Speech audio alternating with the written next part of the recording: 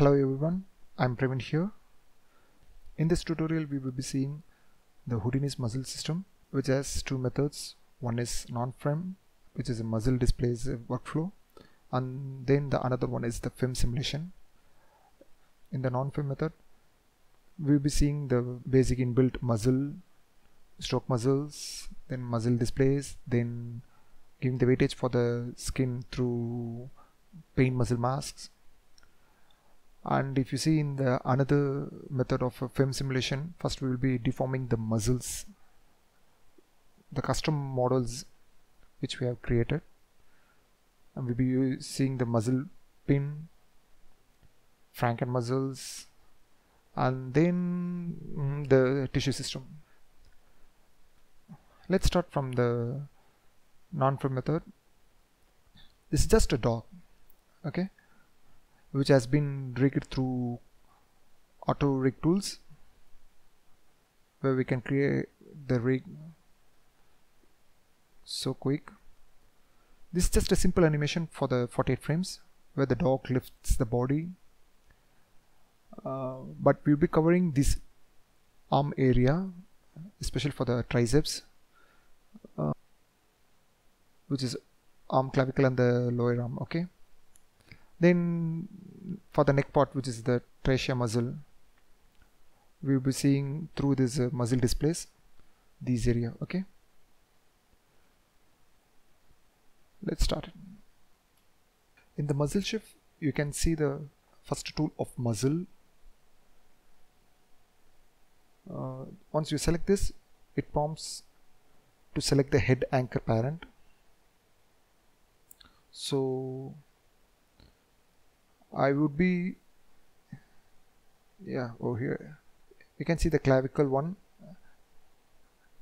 has the head anchor, and then the lower arm. First let me select the head, give accept selection, and then the lower arm, accept selection. Now you can see a muscle has got created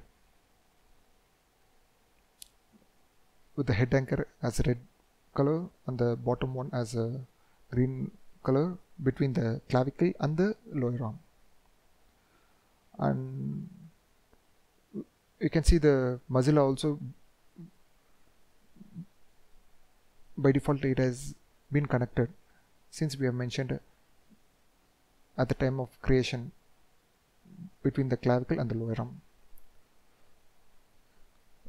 And over here in the handles tab you can see in the radial menu that let me hide the geometry. You can see the handles over here. You can see the handles parameters over here.